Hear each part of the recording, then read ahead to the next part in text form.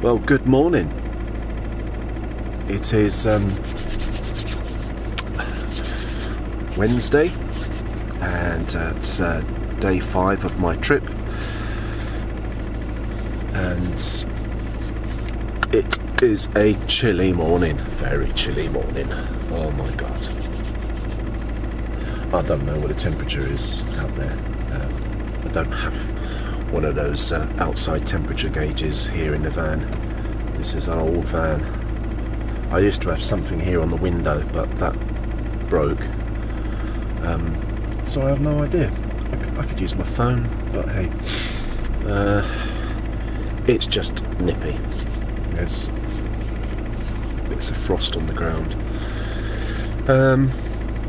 But yeah, what a great evening. I stayed in a place called Berneuil-sur-Aisne, or Berneuil-sur-Aisne, A-I-S-N-E, Aisne, I don't know. And it was on Park for Night, and the original location I went to was actually further down in the village, and it was all cordoned off and everything. I was like, oh no, it was all closed. I was like, oh, this is not right. So I turned around and I thought, right, I'm just going to find a car park or something. And this woman flagged me down, and in French she was sort of saying, oh, are you looking for a place to park? And I went, yes. To sleep like that? Yes. Oh, there's an air. Follow me, she says as she gets in her car, and she then drove me to the upper part of the village, and there's this enormous air that's got 1, 2, 3, 4, 5, 6, 7, 8, 9, 10 spaces, and I'm the only person here, and it was €5, so that was brilliant. Surrounded by trees. There is a road that goes by, but it's only like a small road, and because we're up on a bit of a plateau, the road kind of dips down, so you don't hear the traffic so much. But during the night, I think I only heard one car. In fact, I got woken up by the cows this morning. I took some pictures of the cows. It was those guys that woke me up this morning. But other than that, a very nice, peaceful, quiet night. Yeah, I'll talk about this another time, but this is just brilliant. Hopefully you can hear me. I've got the engine going because there's something rattling. I don't know what it is. Is it that? Oh, what is it?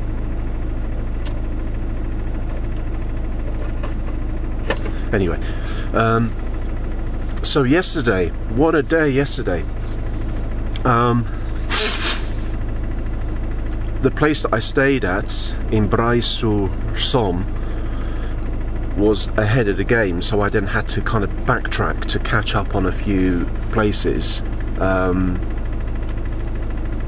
So by the time I got to where I could then continue from where I'd stayed, I'd taken in 9 points of interest. So there was a lot to kind of go back and cover, but it's to be expected. It's the Somme. There's a lot of stuff there. Bearing in mind that some of the hardest battles and fighting was taking place around the Somme. So there's a lot of stuff there. Many, many lives lost. It's staggering how many people died. But anyway, the first place I went to this German cemetery in the morning, and as I've said before in the past with these German cemeteries, I just love them. They're just...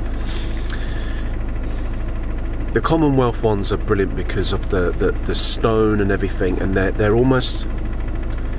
because it's almost white, and you see them for miles sometimes if they're on the hillside or what have not, and there's something about the way...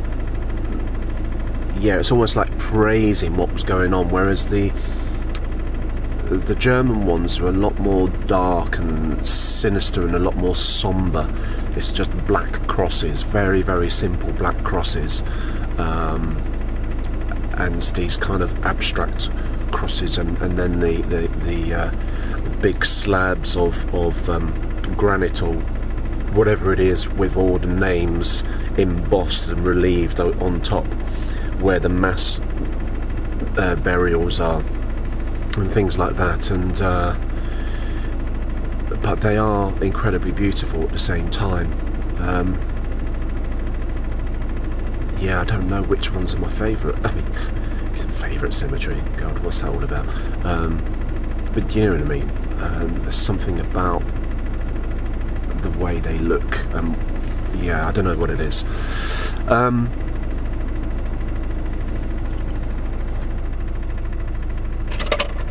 Sorry, I've got to find this rattling because it's really fucking me off. Ah, no, I got it. From there I went to a little village called Martinpuch, or Martinpuch. And there was like a small monument that I got there. And their little villages are just fantastic. You just see them, and then before you know it, you're out of them. They're only small, kind of like hamlets, and yeah, with farms and what have not. But very pretty little villages. And then I made a beeline for a place called Pozières, and up on the hill there, on the ridge, there's a monument for Australians called the Windmill, and it's a very famous place. And there's nothing there. It's literally just a few lumps where the windmill once stood. But it was a very strategic place that was captured, and again, thousands died in trying to do so. But it was a very strategic point to get. The Germans had it, then I think the Allies had it. I think the Germans may have got it back again, etc. And you find that a lot with these places. Sometimes they change hands quite a few times. But that was quite interesting. And behind it there was a monument for the animals, which I thought was really nice, because you don't see that anywhere. And then suddenly there's this monument for the animals of the First World War. And then across the road you've got a tank monument as well. So there's the three kind of monuments all like close together, intersected by a really busy road. What's quite interesting as well, where the windmill monument is, you can walk around, and then there are just sort of these odd crosses and benches in the fields where remains have been laid to rest. And I was looking on the ground, it's like, this is interesting, because there was like these little grass strips sort of thing, and then I was looking at this sign, and what they'd done, they'd cut out in the grass the line of the trench, the German trench that surrounded the windmill. So you know, and all these trenches, you go for a bit, then you turn right, then you go for a bit, then you turn left, and it's just like that. It's just this kind of network of passages. And yeah, you were walking basically on the surface of what used to be a trench. It got me thinking, because the trenches that I've seen thus far, they're about 6 foot, maybe a little bit more in places. And I mean, I've dug a hole once in my mum's garden for a fish pond. It took me for fucking ever. So I can't comprehend how these trenches were dug in such a quick time. And they were supported with timbers and planks and goodness knows what. And there's must be hundreds of miles worth of trenches in this country, in Belgium. And you know, and I mean, prime example now, I mean, you know, the war in Ukraine, they're building trenches. It just seems to be a thing, trench warfare. If you're trying to defend, you need to build a trench. How long does it take to build these trenches? And these go on for hundreds of meters around particular areas, and it's fascinating. And to think of all that time it takes, and there I was, now all of that trench had been filled in, land had grown, etc., and yeah, it was just flat grass.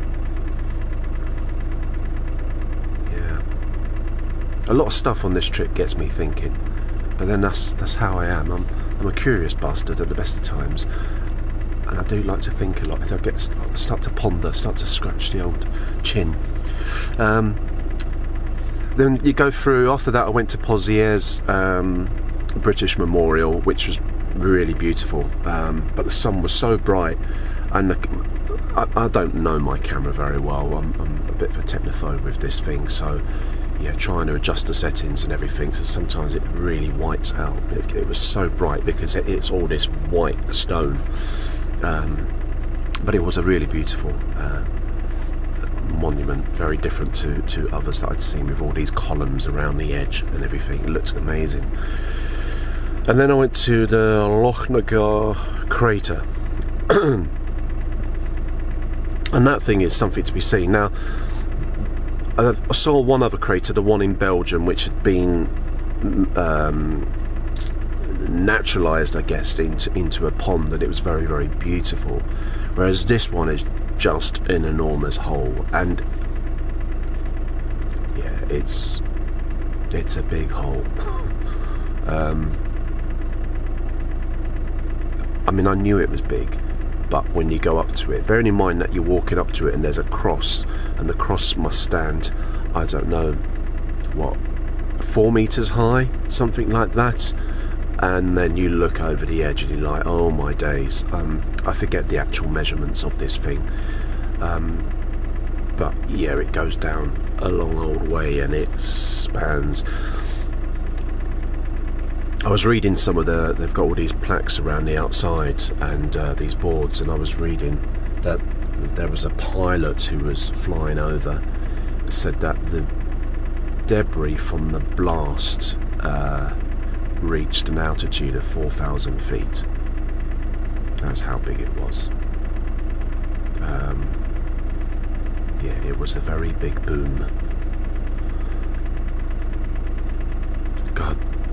And just the feats of engineering of the engineers, the Royal Engineers, and the tunnelling, and I mean, the stuff that they did in order to do this was just ridiculous.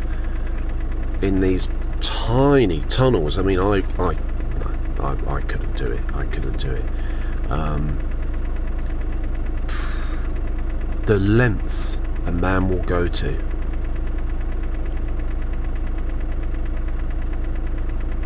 Staggering. And then after that, I went to the Welsh Memorial. The Welsh Memorial is beautiful. It's in a very, very beautiful kind of vale with these woods at one end, and across the is it the Mamet's Woods? I forget what it's called now. And there is this dragon, beautiful, brilliant, bright red. And you have to go down a really sort of bumpy road. Neo loved it. He was off-roading. He was going, wow, Dad, this is just like being like Project Amber, going down paths that I shouldn't. But he don't speak like that. I don't know what Neo's voice is. It's probably like Mr. Anderson, and you know, it's kind of got a bit of American tinge to it, and maybe a bit of a Californian sort of, I don't know, yeah. Anyway, that's what he was saying to me. And we went down, and you go, and then you climb up these steps, and then there's this memorial. It's staggering. It's really beautiful. And in fact, as I went down, I had a bit of some 11s, and as I looked across at the wood, which was the place where the Welsh were trying to capture, you could see a Welsh flag just fluttering away in the woods, which was quite interesting. From there, I then saw the Flatiron Copse Cemetery, another British cemetery, and it's literally just down the road. You pass it in order to get to the Welsh one. Really pretty, and you know, you're just surrounded by this nature, and you're listening to the birds and the woodpeckers and goodness knows what. There was a hawk of some sort flying above as well. So beautiful, you know, and it's sad in a way, because you look at these things, you see this beauty in front of you, and hundreds, thousands of innocent people, as far as I'm concerned, slaughtered, and there they are laid to rest in that very area. And when you look at it now, you're thinking, what's there to gain here? It's just beautiful countryside, and it was just all about gaining this line and trying to stop the enemy from coming further into your country. It's crazy.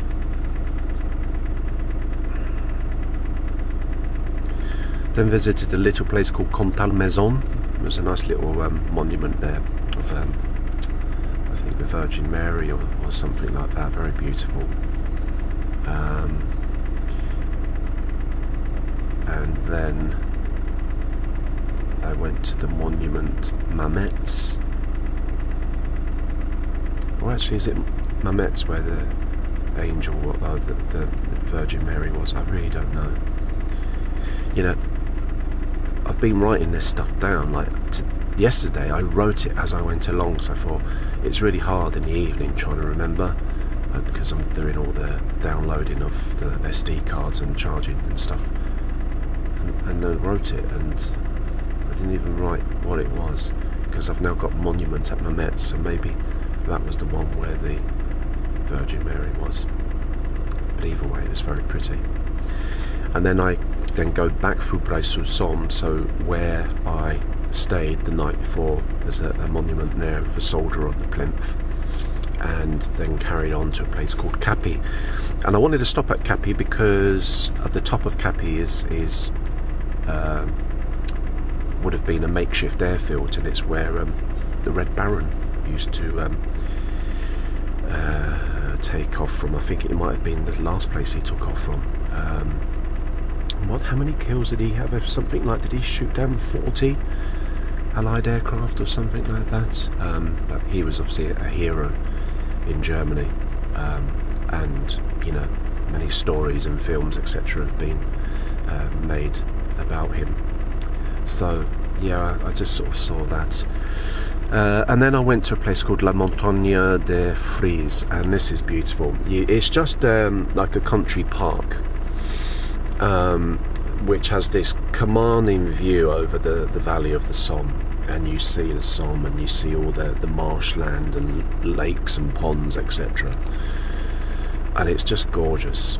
And the actual ridge that it's on presumably would have had trenches and goodness knows, and you can see how it would be a very good line of defence, because it's up this kind of bank, quite a high steep bank, but it's just pockmarked with divots and holes and craters and everything, where it just been absolutely peppered. And now it's just these grassy undulations and trees and everything, and oh my god, what a beautiful, beautiful place. It was so nice up there, and they've got these little walking trails and everything. I didn't walk far, I only walked about half a kilometre or so, and got the drone up and everything, and got some really beautiful footage. But it was lovely. There were red squirrels bouncing around all over and stuff like that. Yeah, really, really nice place. And then from there I then went to Péronne, and in Péronne there's the Musée de la Grande Guerre. And Péronne was basically the end of stage 2. No, stage 3, or leg 3 rather, Good afternoon, and we've now come to the end of leg 3.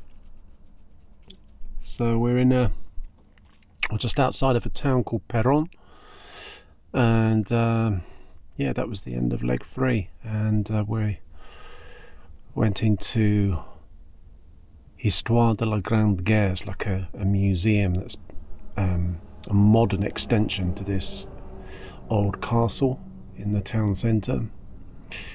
So I've just done that, and I just took a little drive north of the town to an Australian memorial, and now I'm going to go to a place called Marche-les-Pots, and that's the beginning of leg 4. And we may as well start. It's nearly 3 o'clock. I just spotted a Mackie D's, so I'm wondering whether to go to that, get something for lunch, then on the way out, fingers crossed, I'll go past some sort of supermarché and maybe get some fuel. I'm about a quarter of a tank of fuel, so this would be the first time I've filled up here in France. The last time was at Dover. And yeah, but what a day so far today. Pretty much I've toured the whole of the Somme and seen some incredible sights, some amazing memorials, and I got to this place where you could see the Somme and the marshes and everything, and this like nature reserve on this hill, and it was pockmarked with shell explosions and craters and stuff like that, but it was absolutely beautiful. Saw red squirrels running around. It was beautiful there. It's been a gorgeous day again, absolutely stunning day.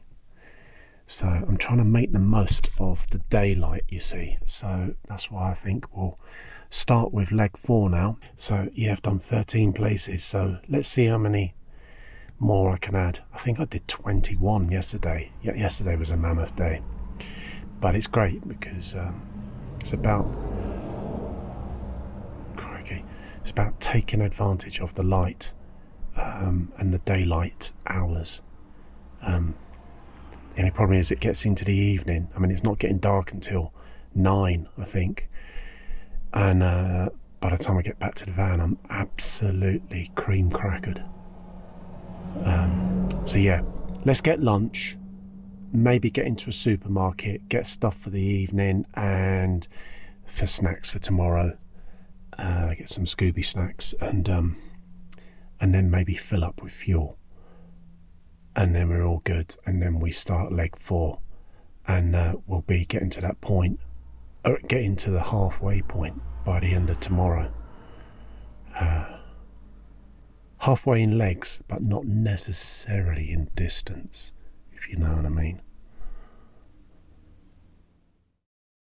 Leg 3 rather, and yeah, there's this castle, and you go in, and obviously what's the remains of the castle, because that got blown to pieces, but then they've built this modern extension, and it's quite interesting. It's not as good as the in Flanders Field Museum in Ypres. I think that one I really liked just because of the contemporary nature of this, whereas the Peron one has kind of got like more of an art gallery nature to it.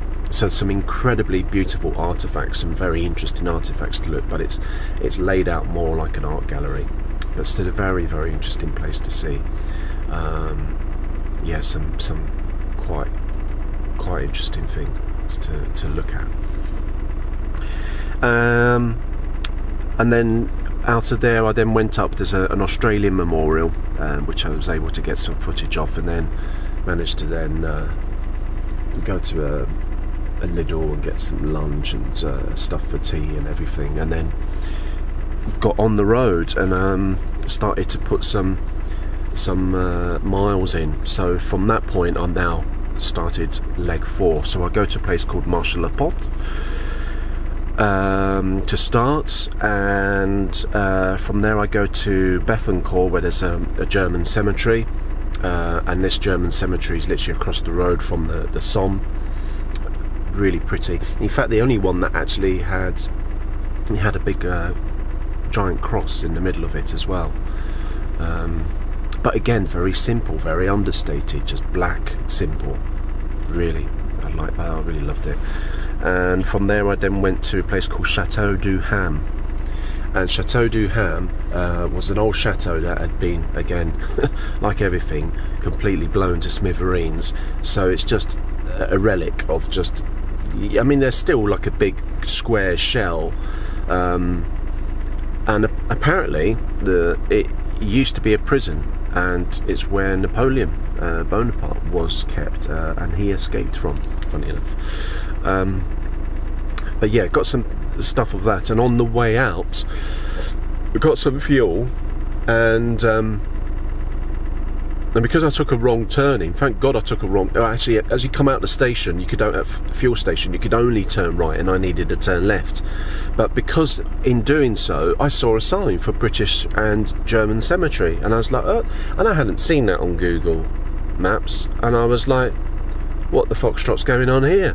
So I went and saw that, and that was just, I'm so happy I saw that, because it's quite unique in that you had two cemeteries, a German and a British cemetery, next to each other. You walk through the German cemetery to get to the British cemetery, and I just thought it was quite poignant, you know, that laid to rest were these souls of people who hated each other and were fighting against each other, and for what?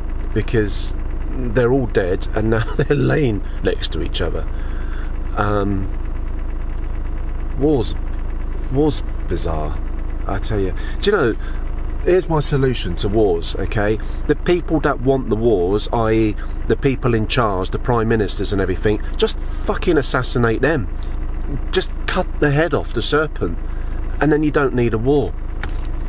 It's these cunts back home that are giving all the orders and everything like that. Oh, don't get me onto this. So that was good, and then from there I then drove through a place called Berneuil-sur-Aisne. So I'm now following the Somme, and then I cross over the Somme, and I made my way to a place called Noyon, and there's like again there's a French necropolis and a British cemetery side by side. I couldn't get close enough to get to the cathedral. I wanted to get shots of the cathedral in the middle, but yeah, it's a biggish city, or town, I don't know. I think I'd call it a city. Well, if it's got a cathedral, when it was British, we'd call it a city. But it's, yeah, and I couldn't get the van where I wanted it to, and I couldn't find parking. The one place I was really struggling with parking, because I've been really lucky with parking. And then from there I drove through a little village called Montmac. There's a little monument there, and then from that point I then chose where I'm staying. So I get onto WhatsApp, Park for Night, and I look for places, and I like to go to Airs mainly because I like to pump money into the local communities, because I think these are good, and it's something that the UK needs to do. It needs to get its thumb out of its arse and do this. And it's just brilliant. And even though I had to drive a little bit beyond, it was the same as yesterday. I drove beyond and then backtracked. I'm going to do the same today. I'm going to backtrack to what is it called now? Where are we going, Robert? We are going to wait for it. I want to call it this. It's called damn it, it's not there. Yeah, the Chalaret de l'Armistice or whatever. It's the railway carriage where they signed the peace treaties, etc. I think it was done in both wars, actually. I think it was done First World and the Second World War. So that's where we're going, but I've only got to backtrack by 9 kilometres, so it's not far. And unlike yesterday where I had to get 9 things in before I could then continue my journey, I've only got to do, there's only like 2 points of interest, and then I carry on. And now I'm actually officially going east, so I'm not heading south towards Paris. I've noticed that the traffic started to build a lot more because I was getting closer to Paris yesterday, whereas now I've turned and now I'm going due east, and then we should reach, hopefully by the end of today, I should be the other side of Reims, and I will then be officially, I would imagine, over halfway distance, and most definitely legs, because I'm on leg 4 now. So hopefully this is recorded this time. I've been looking at the screen and it's telling me that it's recording, because if not, and I've got to do this again, oh my god, I'm going to absolutely explode. See ya. Bye.